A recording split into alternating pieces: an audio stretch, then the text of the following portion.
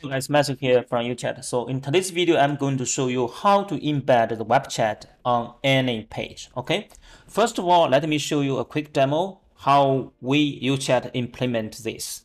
So if you go to our official website, at the footer, there is a join the UChat official certified chatbot builder program. Okay. So that is a web chat. This is what we built on the Omni-Channel. And the user can actually engage with this web chat. Okay, we can qualify them, ask them a few questions, and then the leads will send to Google Sheet and also will sync into our email platform. So basically, what I'm going to show you today is how you can embed the web chat on any of the platform you are using. Okay, so first of all, it's a checklist. Okay, what you need to get ready. First of all, you need to whitelist the domain. Okay, so let me first show you how you can do that. If you go to your UChat dashboard, okay, in the Omni-Channel, go to the web chat widget, and that should be in the content, in the settings, whitelist your domain. Okay, so basically, whatever the page you are going to embed, the domain needs to be first whitelist. Okay, we only support one domain to be whitelist per Omni-Channel per workspace. Okay, so that is the first step. The next step is you are going to install the script. So if you go to your display style, select embed chat window, okay, and then you can copy this code, and then you need to install this code on the page you want to embed. Okay, so for example, I have built a simple new page using the Webflow. This is the platform we are using. So basically, I can click over here.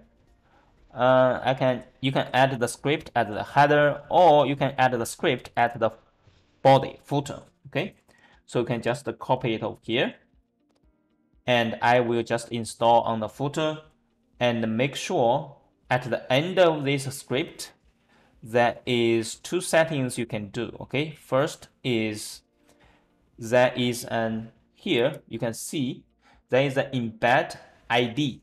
Okay, this one is very important. Okay, you can rename this. For example, I can name this as UChat. Okay, so basically it doesn't matter the value of this ID. Okay, it is only matter that this is the element that the embed live chat will replace. Okay, so for example, I change this ID to UChat, I can save. And because this is the simple two column page, okay, I add title, description, buttons, one side, one column. Okay, in another column, I just simply drag div block over here. Okay, for me is I want my live chat is to replace this column totally. Okay, so you can make sure that this column, the element you want to replace with the live chat, have the same embed ID. Okay, because I already changed the embed ID to UChat, so I will just keep it over here as UChat. Okay, and then you can publish this. It will take some time, but let's go back to UChat for another settings. So basically, this script is only make sure that div, that element, okay, this ID is the same, the one is the same you are having in the script. Okay, so basically you can change this to anything. You just make sure the element you want to replace, the element you want to embed have the same ID. Okay, that will work. And another thing is, if you go back over here in the design, you can actually make the changes if you want the embed web chat to be a little different. Okay, you can display the header, you can hide the header, and also you can increase you can set up your own different height. Okay, so basically I can keep it at 700 and I can apply the changes. And now if I go back to the web chat, I will see I will wait and then preview. You will able to see this block is already replaced by the web chat. So let's see. As you can see, this one is already replaced. Okay, the web chat, this is the height. You can actually change this height in the settings. Okay, one last thing I'm going to cover is we already talked about the embed ID matching, right? Basically, that is very important, and it doesn't have to be the default value. And now I want to show you is, for example, in this page, in UChat you have different flows, right? You have a lot of different options. They are handling different automations. In this web chat, on that particular page, you want the user to trigger different flow. How to do that? So it's actually very simple, okay? It needs some works. For example, let me show you a quick example, okay? We will actually create a new flow, okay? New demo flow.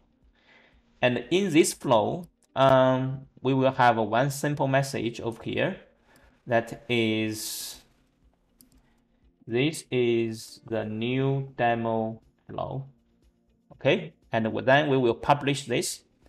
So what we want to do over here is when this page is loaded, we want to trigger that new flow, okay? So how we do that? Let me show you how to do that step by step. First of all, you go to the tools, okay? Go to the widget, go to the ref URL, new live demo, save.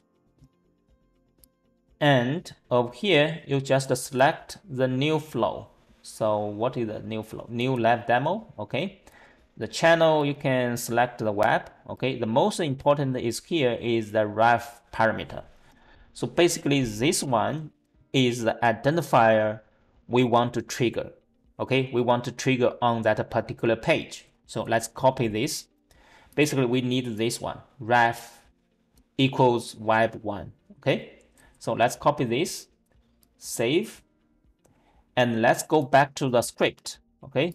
When we install the script, we actually need to add a little more. So we already install the script over here. So let's go back to the script. We can add this at the end of this URL, okay? So let's add this. And then it's a ref equals web1, okay? You need to use this to connect them. Let me show you. Let me show you a much more clear, okay? So this is the value I added at the end of the script, okay? This will make sure that this page will be triggered. Once it's triggered, it will actually trigger that particular flow. Okay, so now let's save this and let's publish, because this will take some time. But once it's finished publish, when you reload the page, it will actually trigger the flow, trigger the new flow. Okay, that's how it is. How you can actually embed multiple you can embed different flows at different page. Okay, it's very flexible to use that way. And this is the same concept for the other display style as well. Okay, for example, if you have display as a floating web chat widget, if you add the ref URL at the end of the script you are installing, then it will trigger that particular flow. Okay, it will not always trigger the main flow. So that is how it is very flexible to trigger different flows. And in the future, we will have the training the videos to show you how to add extra payload into those flows as well. Okay, so basically that is what we are covering today. First, whitelist your domain. Second, install the embed script. Okay, the embed script actually the end of that is different. It's have the embed.js or something. And now the page is already published. Let's preview again. Let's preview this again. And supposedly, yeah, as you can see, this is the new demo flow. So basically the new flow is triggered. Okay. So basically that is what I'm trying to cover today. And yeah, when you install the script, I think a lot of people have the misconception is you can install only one display style for that domain. Actually, that is not true, okay? We actually support you to install 4 different display styles, okay?